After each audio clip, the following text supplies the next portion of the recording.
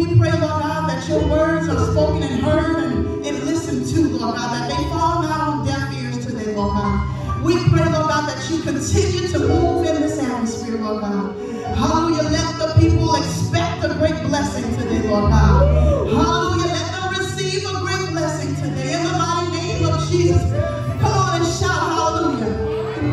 Hallelujah. Thank you, God. We bless God today.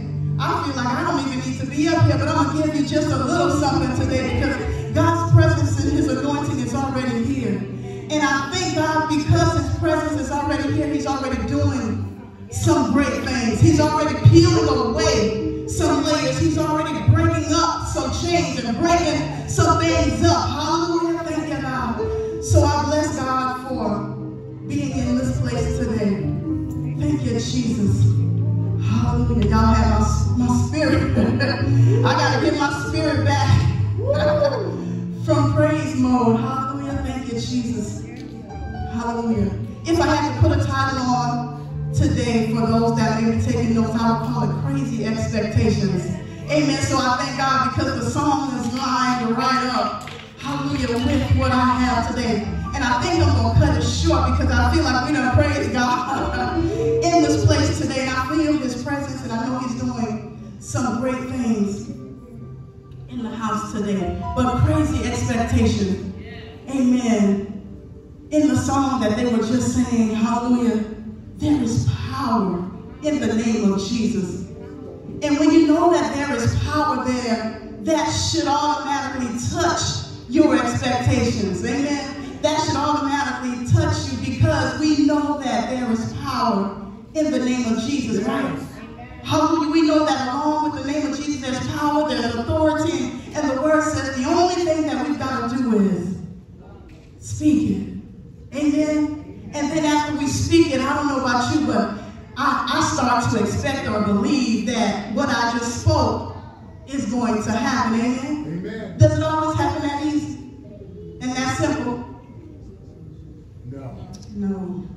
Amen. Between the time that we think it and we speak it, something kind of happens in between. So that's why I'm here today to talk to you about some crazy expectations. Amen.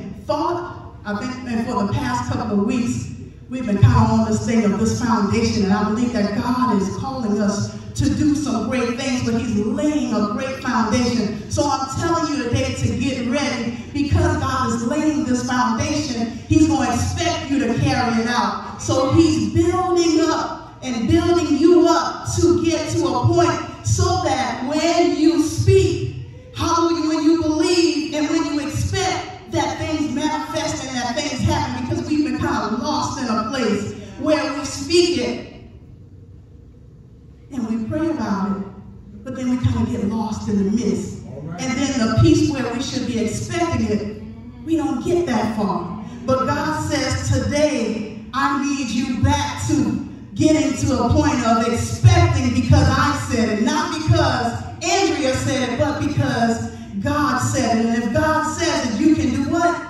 You can believe it. Amen? Amen. Have you ever prayed or wanted something so bad that you could almost taste it?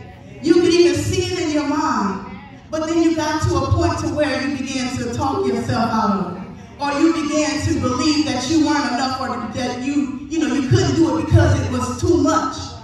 I heard a word about 2 weeks ago where somebody told me to believe God for more. To ask him for more. And along with that, to expect more. And sometimes we limit ourselves. And so we don't even get to the point of expecting more because we've already let down and fear set in. So we don't even get to that point. So we got to get to the point of expectation and expecting more. Amen? Hallelujah. So thought, first it comes in your mind. You think about it. Then you begin to speak about it. So your thoughts and your spoken words should create some type of action. All right. So that should be, the process. But I thank God for the supernatural. So see, we don't have to go through the normal process that the world goes through because, I can't get off of Acts 1:8, where it says that you shall receive. How? Y'all, that's the difference maker.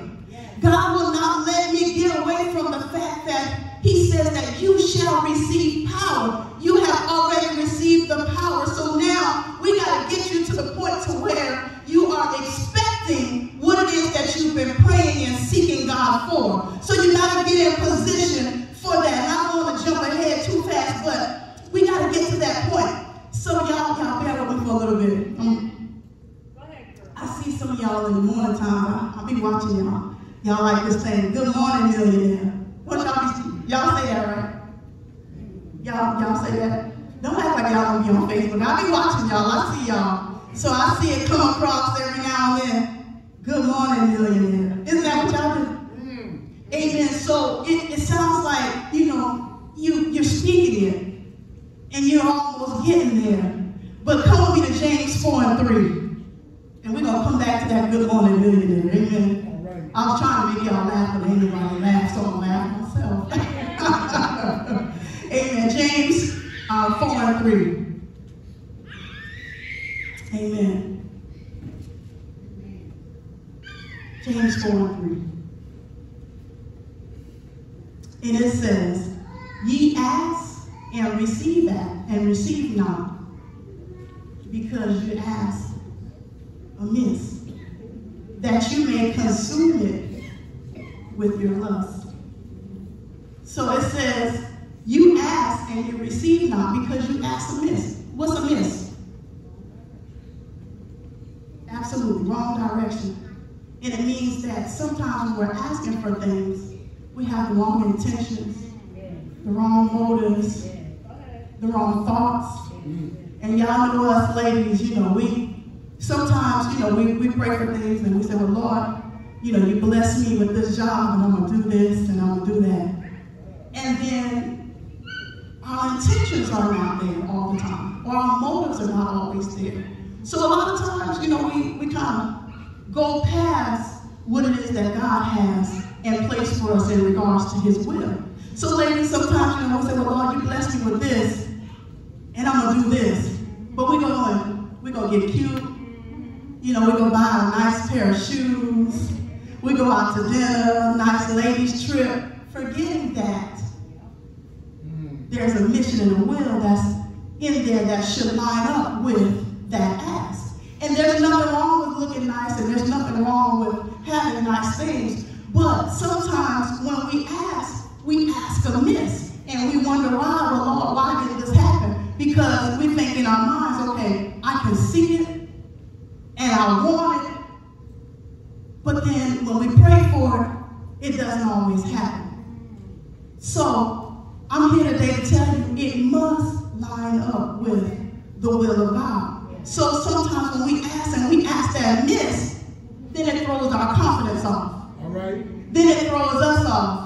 And then we kind of fall back or we step back. Okay, well, God must not be hearing me, or God must not be, answering prayers today. Amen? But all the while, our intentions were off. Yes. Sometimes we want funds or we want money because we want a nice house and we want to go to Home Goods and deck it out. But then God has other plans for us. Where we get a car and we drive right past the person who may need a ride. Jesus. Or we neglect to do the things that God says that we need to take care of first. I think a couple of weeks ago we talked about putting God first. Yeah. So asking that miss, sometimes we got to get that right first. What's in your heart?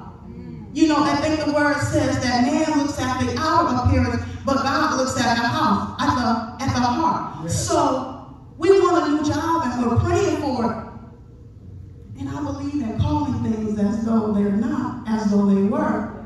But we got to line up with the will of God. So as I was studying this, the Lord took me back and I thought about a few things, and I can remember a time when I was seeking for a job or looking for a job. And one thing about God, he's not a man that he should lie. And he's bound by his word. So if God's word says it, he has to honor it. And he's going to do it. So when your prayers line up with God's word, amen, and your heart's intention, then it has no other ability but to come to pass. So we got to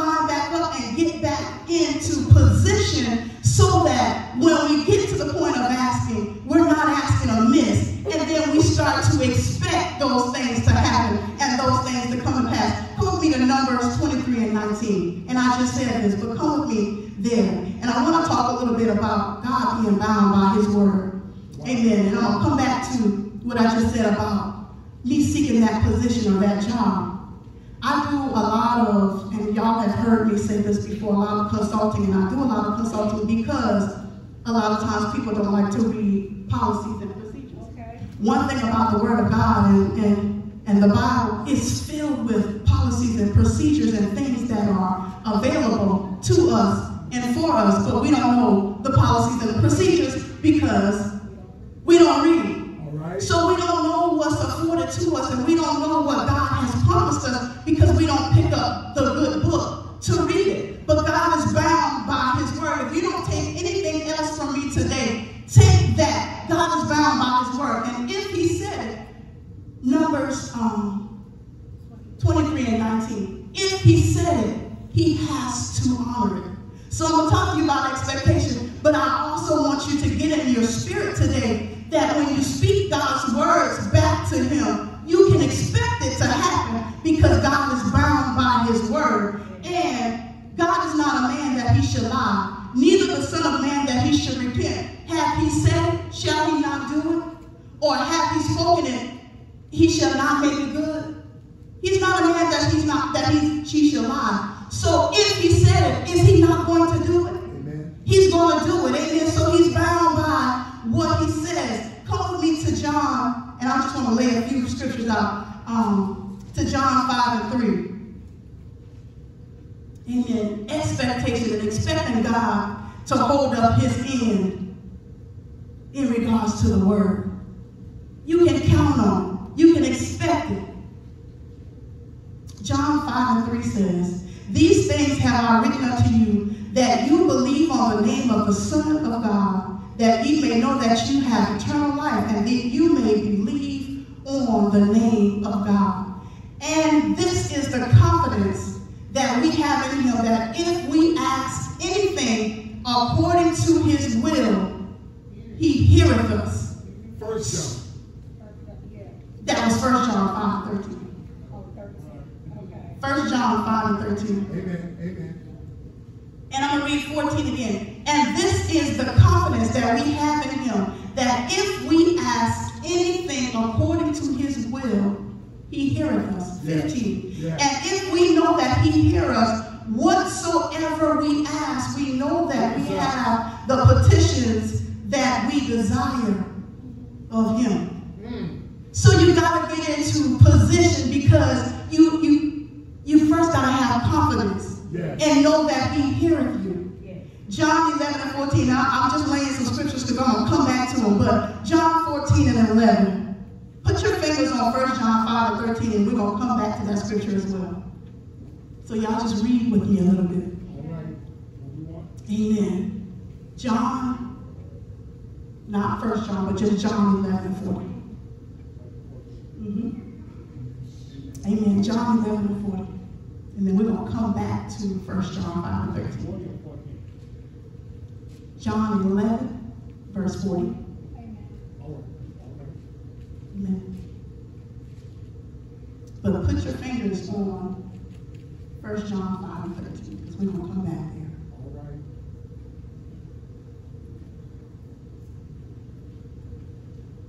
Amen. Who said an handsome guy? I'm telling you. Amen. So I'll set it up while he's getting there. So in John 14 and John 11 and 40, this is the death of Lazarus. And we just talked about believing God for more and for greater.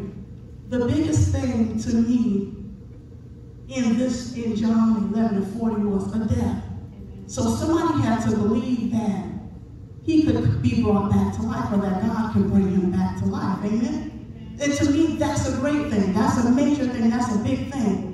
Somebody had to believe and had to have confidence for it. Amen? So, in the word it says that Jesus loved Lazarus. Yes. And he loved Mary and Martha. So, Lazarus was Jesus, his uncle. So he loved him. So when he saw his mother and his aunt, Martha, in tears and emotional about the death of Lazarus, he Amen. So I thank God because in the midst of it, they had to have confidence that he was going to come. I'm going to read it, y'all. And it says, Jesus said unto her, said I not unto thee that if thou wouldest believe, thou shouldst see the glory of God. Yes.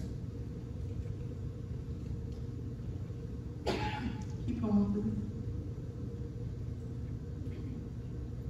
Then they took away the stone from the place where the dead was laid. And Jesus lifted up his eyes and said, Father, I thank thee that thou hast heard me. Wow.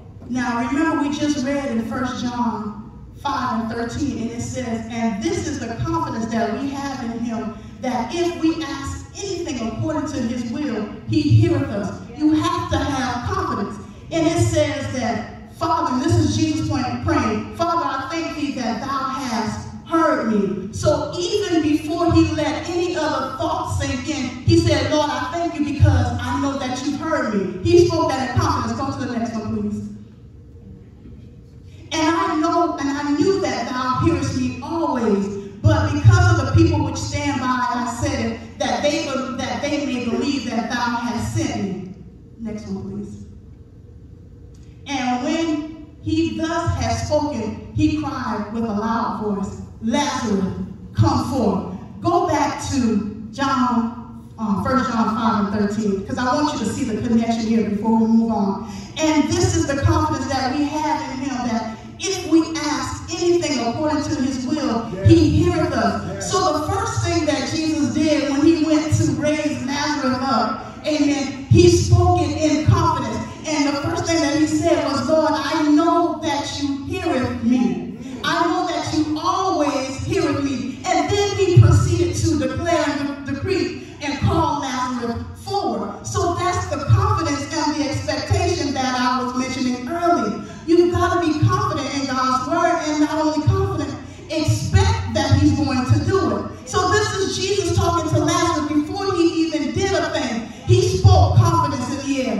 And a couple of scriptures up, he told Mary, and he said, do you believe?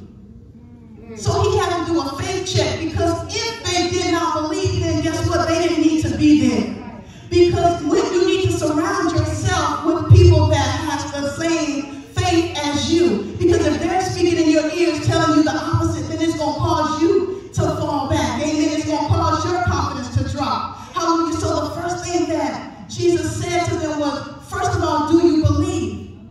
Because if you believe and if you've got the confidence to understand and know that he heard me and that he heard you, hallelujah, you can go ahead and expect it to happen. I think that Mary and Martha knew the power that Jesus possessed. Amen. Jesus knew the power that he possessed. But the first thing he had to do was line up with the word and speak in confidence. And in John, hallelujah, and I'm going to keep saying this until it drops in your spirit. Hallelujah. If you ask anything according to his will, you've got to know that he hears you first. That he hears your prayers. That's where we get lost at a lot of times. We assume that God didn't hear us. So we continue to go back and petition and ask for the same thing over and over and over again. And we're petitioning for the same thing over and over again because we assume that he what? That he didn't hear us. All right. But the word says if you stand in confidence, then you can know that he heard you. So that's why Jesus was able to speak and say, when he spoke that prayer before he told Lazarus to come, he was able to say, Lord, I know you hear me. Jesus. Hallelujah. But I'm here because, there are people standing by and they're watching. Because they're watching, Lord, I'm standing in confidence because I know that you're going to do it. But in the midst of it, I'm calling on you now. And once he got past that, he was able to say, Lazarus, come forth. And when he said it in authority and in confidence. As I was reading and studying, the Lord showed me that there is a difference between prayer and declarations and decrees. One,